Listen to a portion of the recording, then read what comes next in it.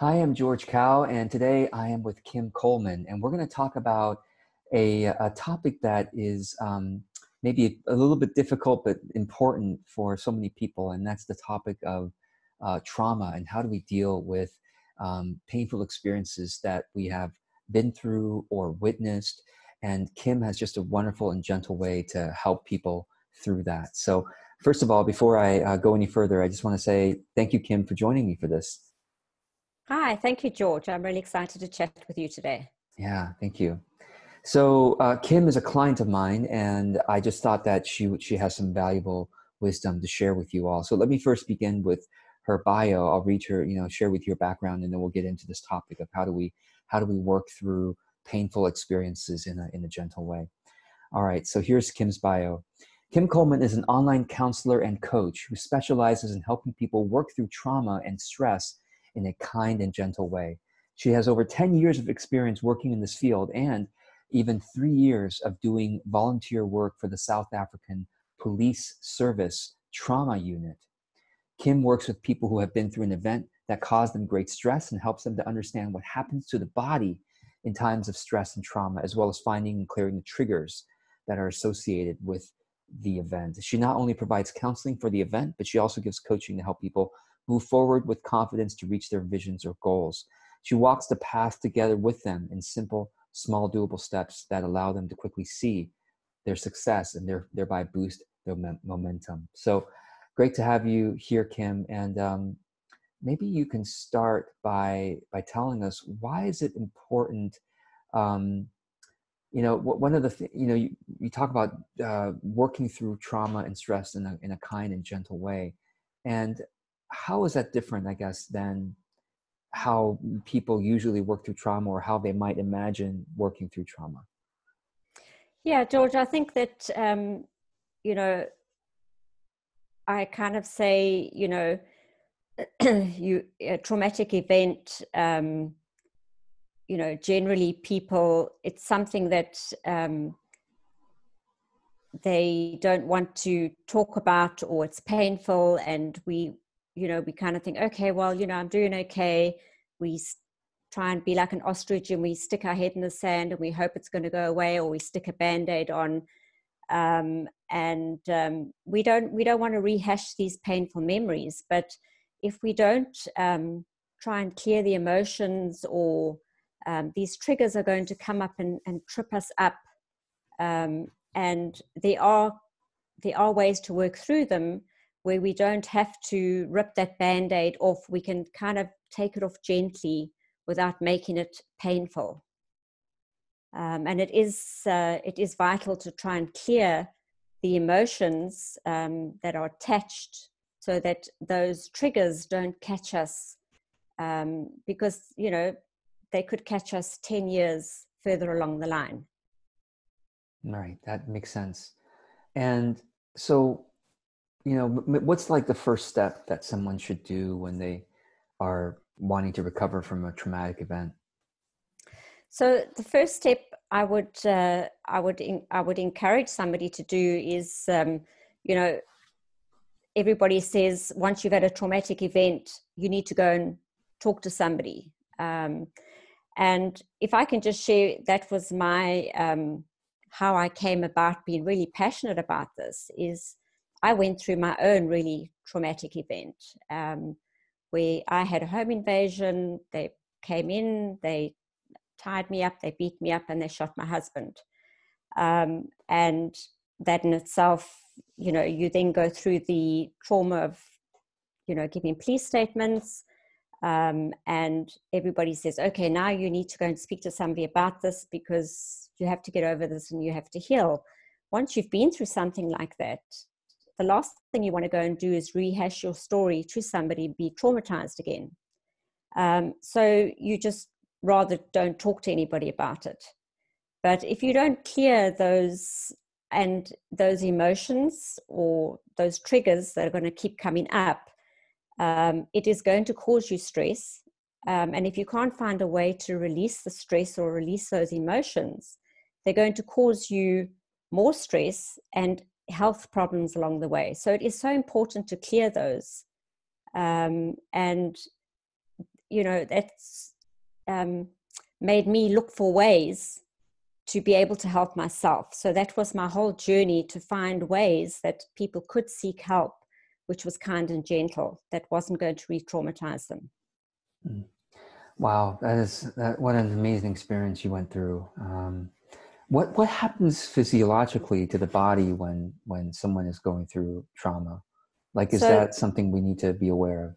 Yes, absolutely. So this is one of the things that when I work with my clients, is I try to, if one can understand what actually happens to the body, it helps you to, many times when people have been through a really traumatic experience, they beat themselves up because they say, gee, I should have done this, or I could have done this, or why didn't I do that? So that plays out quite traumatically, and other people judge, you should have done this, or you should have done that. So if we can understand what our body does in the moment, and, our body is there to keep us safe. So if we understand the stress process of what actually happens, when something is going on, obviously our eyes and our ears are our receptors.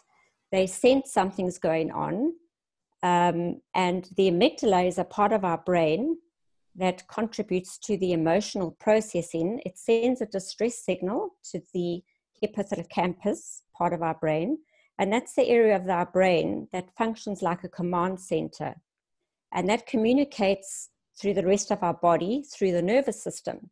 So what that does is it activates all the hormones, and it releases all these hormones through the body, and the result of that is it pumps more blood through the system, gets your heart racing, pumps more oxygen, enables you to breathe, you can hear better, you can see better. So that's the actual physiological process which our body does for us, and it allows us, gets us into that, we can run faster, we can fight. So it's a whole physiological thing. So that's actually real, and it's in split seconds. So we're actually not in control of that. So if we understand that process, that's one process, and we never know how we're going to respond in the moment. So that's the first process that we need to understand, and if people understand that that's normal, that's nothing that we have control over. The second process to understand is, once that's all happened, and in the situation, there's an emotional thing attached to this, which is all the emotions of fear, and so there's many emotions, but there's a whole physiological side of it where the body has had all of these hormones rush through it, and it's there to keep us safe, let us run. But once all these hormones have come through our body, the immediate after effect is, maybe we can't sleep, we have insomnia, we can physically have diarrhea, we can physically be ill, we can lose weight, we can gain weight. So those are all the physiological sides that we experience, and they are actually real. So if people can understand that as well, they can understand that these are actually real symptoms that they're going through. So putting those two into perspective. The other thing that I wanted to chat about is, when people hear the word trauma, they often say, trauma. They often associate the word trauma is, that's only for people that have had really hectic stuff happen to them.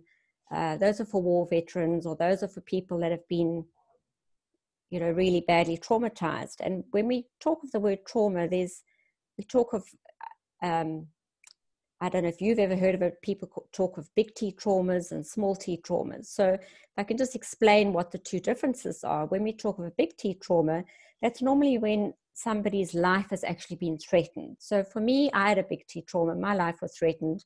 It would be in a really bad car accident, or if there was a earthquake or something like that. And yes, people are really traumatized in those. But when you talk of small T traumas, those would be if you were witness to something like that, or could be something from your childhood. But those are equally traumatic to people. So a lot of people, when they say, okay, well, I've been through a trauma, but it wasn't that bad, it doesn't mean that, it's that they don't need help. So, it's equally in need of some attention. That's helpful. What about experiences with like relationships or with career?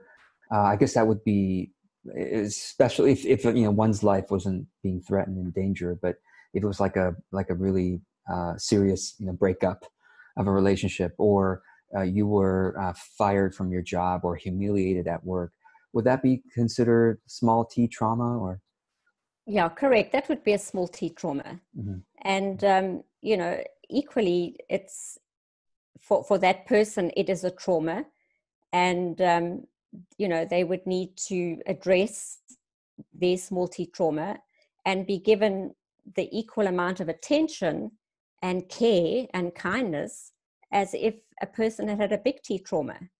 So it is just as valuable. Yeah, and this is also applied to grief. So losing somebody, is that, yeah? Correct. Absolutely. So that's absolutely a small T trauma, and needs to be dealt in exactly the same way. So I find that some people just, they feel, okay, well, it wasn't such a big T trauma, so I don't really need any assistance. But everybody does. For me, it's so valuable that people do get the help that they need and can just clear the emotions around that, and understand that it can be done in a gentle way. And what are some of the exercises or tools that you use with clients to clear these emotions and heal? So one of the tools that I found works really well is I use EFT or tapping. Yes. And this works really well in actually working with the emotions surrounding the trauma to clear the intensity and to bring the huge intensity down on the emotions surrounding that. EFT, in short, it's emotional freedom techniques or tapping, and it's almost like acupuncture, and without using needles. It's basically working on the pressure points, and it would just be tapping with the fingers. It's a really simple technique that we use. It's totally uninvasive. It's used, with the clothes on. It's a tool that we teach, that I teach the clients, and it's a skill that they use that they can do ongoing for themselves. So that's a very powerful tool to bring the emotions down. And I also, once we've brought the emotions down, we can then try and identify the triggers that is triggering on these events. And once we've lowered the emotions, we can try and look at the triggers and then work around these. Often we have to work around the triggers. Once you've tried to work around the triggers, and if I can just relate back to my incident. So before I was attacked, I actually went downstairs to make a cup of tea. So my trigger at night was every time I went to make a cup of tea, to go downstairs to make a cup of tea, that was immediately my association was going downstairs to make a cup of tea. So to take that trigger away from me, what I did was I took a kettle upstairs. So I was still able to make tea at night, but it wasn't my association of going downstairs to make a cup of tea. So it was a very simple change of that trigger. So it's almost like moving around the trigger so that I wasn't triggered anymore. So it's working around those triggers. Yeah, that's a good example. You also have worked with clients on these things, obviously. Is there any other kind of example that you could share with us on how you help the client find or kind of clear these triggers? There was another very powerful, so as you went back before and you say, I volunteered with the South African Police Services, and I did 3 years volunteer work, where if there was a crime scene, they would call us on scene. And I used EFT there on a lady who had just been robbed and tied up. And it was immediately to try and calm her down because she was in a really bad state of shock. So EFT can be used to immediately calm you in an emotion of extreme state of shock. And this, the police were trying to question her to get a statement, which was valid because they're there to do a job. But as she was sitting in her chair, she was just literally falling asleep. And that, again, if I can relate back to, she's had this incident, the body flooded her with all these hormones. So all these hormones were going around her, and the effect was, like, as I said, you have insomnia and you have diarrhea. So they were just making her go to sleep. So she couldn't help her state because that was physically what was happening to her. So with EFT, what I did was I asked permission if I could hold her hand and touch her, which is essential. And I just started tapping on her points. And she was actually able to sit there and be awake and be present. And she gave the most incredible statement to the police that were questioning her. And at the time, I was absolutely gobsmacked. She described the clothes that they wore, down to the make of shoes that they had on, down to the hats they wore, which I was just amazed because I know when I was questioned by the police, I mean, I couldn't even really, when you're in such shock, to try and say what color hat they had on, what color shoes. So it's just incredible how something like that can just focus you and bring all your attention. It's just incredible, absolutely incredible. Wow. That's a great example. Are there any other tools that you use with clients to help them heal from these things? The other thing I really like to do is, once the clients have, once we've tried to clear their triggers, the one thing I really like to bring to mind is that, once they've gone through something like this, they've been through a negative incident, to try and find a positive, there's always something positive even though it was a really bad experience, there is a positive out of it, whether the positive being, you find that you have a great support structure, or you have a bond, or you find something, is to focus on a positive out of it. And build on that positive. The other thing that is very empowering as well is that you were a victim of that moment for that second. But do you want to be a victim of that circumstance for the rest of your life?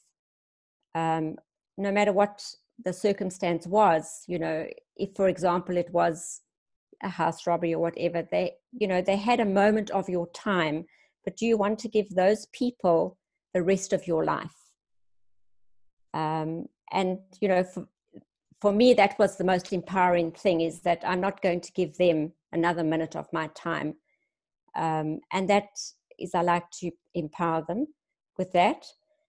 Some of the exercises I like to give them some sort of confidence building or gratitude. I get them to do a gratitude journal, and that builds their confidence.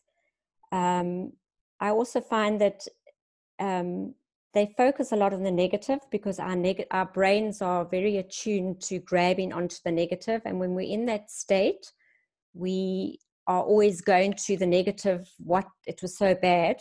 So to try and train their brain into seeing the positive things. So that's one thing I try and get them to do. I make sure that they have a way to express their anger, because there's always a lot of anger. And it's not good to store that anger inside. There's got to be a way to get the anger out. So in some form of exercising or journaling to channel the anger is really important. I also make sure they have some sort of resource or sort of anchoring image that they can hold on to in some form of safety or comfort. in those moments.